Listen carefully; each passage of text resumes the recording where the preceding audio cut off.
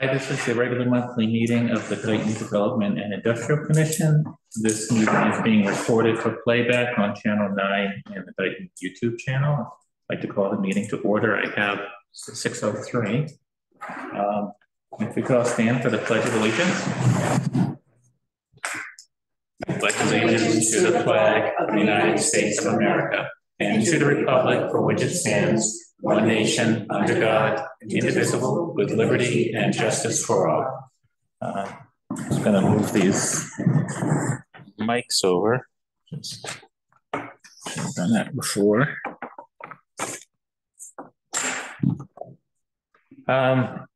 This is going to be a short meeting. The first item was discuss the Finance Committee review. I just want to let you know that we're on the agenda this Thursday at 7:50 p.m. to meet with the Finance Committee.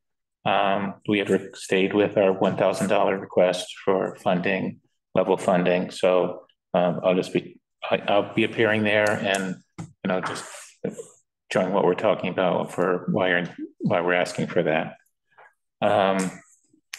The next one, because Paul and John are not able to come tonight and we don't have Joe either yet.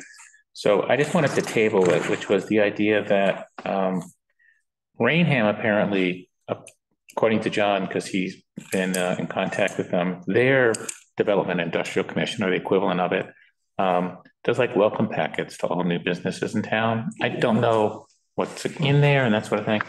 I mean, we do, the town clerk on our behalf does distribute invitation for them to be posted on the Dighton directory, to be interviewed in our spotlight series. Not the same as maybe something a little bit even more personal, which is just a welcome and invitation to advertise on our Facebook page or the town's page if they do have a grand opening. Not everybody does, but if they did. But maybe if we can just table that, we can talk about the details of what we would do if we wanted to do that at the next meeting when everybody's here. The next item on the agenda was to discuss an update on the Gotham Greens discussion. This is something that John had been pursuing. So he reached out to a company called Gotham Greens. They are hydroponic farmers. They just grow greenery.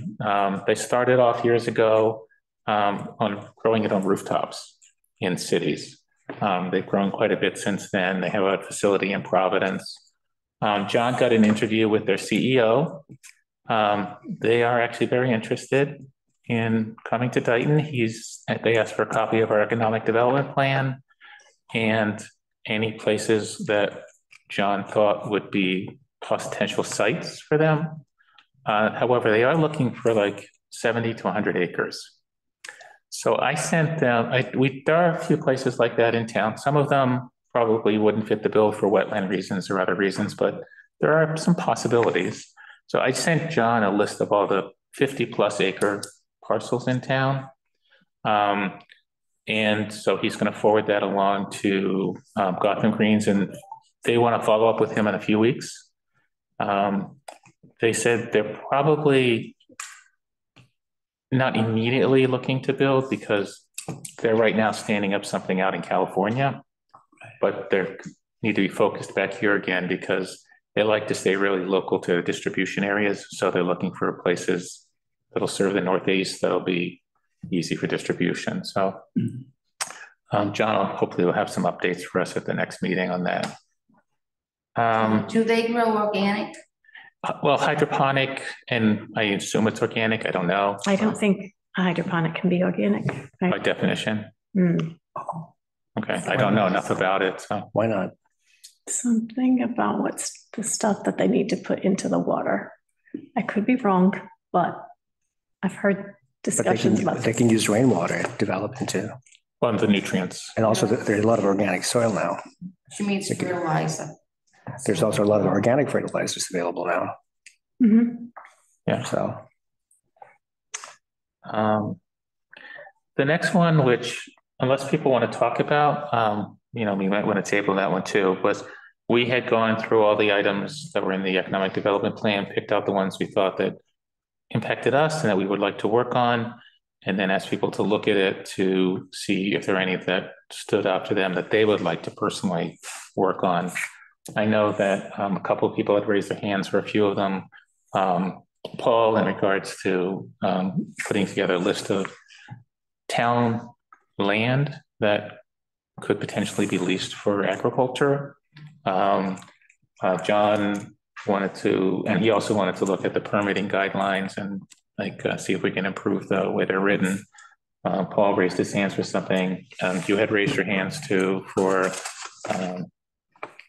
ecotourism, I believe. Mhm. But since we're missing 3 members, maybe it'd be better to have that discussion too when they are here. And the last thing was the spotlight interview with the assessors department has now been pushed to April 13th. So Paul's going to be interviewing the head of the assessors department. Maybe one member of the board will join them. And that'll be taped and then aired on Channel 9 and on the Dighton YouTube, like the other spotlight videos we've been doing. I don't have any correspondence and we don't have any public input. I did distribute a copy of the meeting minutes for February 26th. I have a copies here if people want it, or I read them. If not, we can take a vote on whether to approve those. Tony wants to make that motion. A motion to approve. Motion. February 26th. Do I have a second? I second. Second. All in favor? Aye. Aye. Opposed? And set our next meeting date. Do we stick with the 4th Monday of the month? That would be April 22nd at 6 p.m. Do I have a motion to set our next meeting for that date? So moved. So moved. Do I have a second? Second. Okay. All in favor? Aye. Okay. I did just want to make a note that Mr. Hulls this will be his last meeting with us. He'll be rotating off of the Board of Selectmen. He's been the liaison here. I did want to thank him both for coming each month and participating and joining and giving us your advice, but also this committee actually wouldn't be here without him because we had fallen off we'd fallen by the wayside basically as a group. And then he personally saw the need for it and reconstituted this group, reached out, brought members together and stood it back up again. So I'd like to thank him for that and for everything he's done for us. And hopefully if we have an opening down the road, you might want to come back and join us again. Yeah, absolutely. No, I appreciate kind words, but I do want to say you, Mr. Higgins, have done a lot to take this committee from where it was to a committee now that has an impact on the town in a very positive way. No, thank you. And you've helped businesses.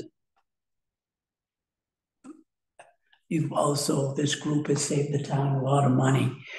They can't afford urban planners. And there are people, and the liaisons we have with Taunton Chamber and with Serpent that have had a major impact and brought some great ideas to date. So thank you. Yeah. Thank you all. If anybody has anything else to bring up, I'll entertain a motion to adjourn. I motion to. Motion. Second. Second. All in favor? Aye. All in favor? Aye. Aye. All right. Meeting adjourned. All right. Thank you. Good night, table. What's that?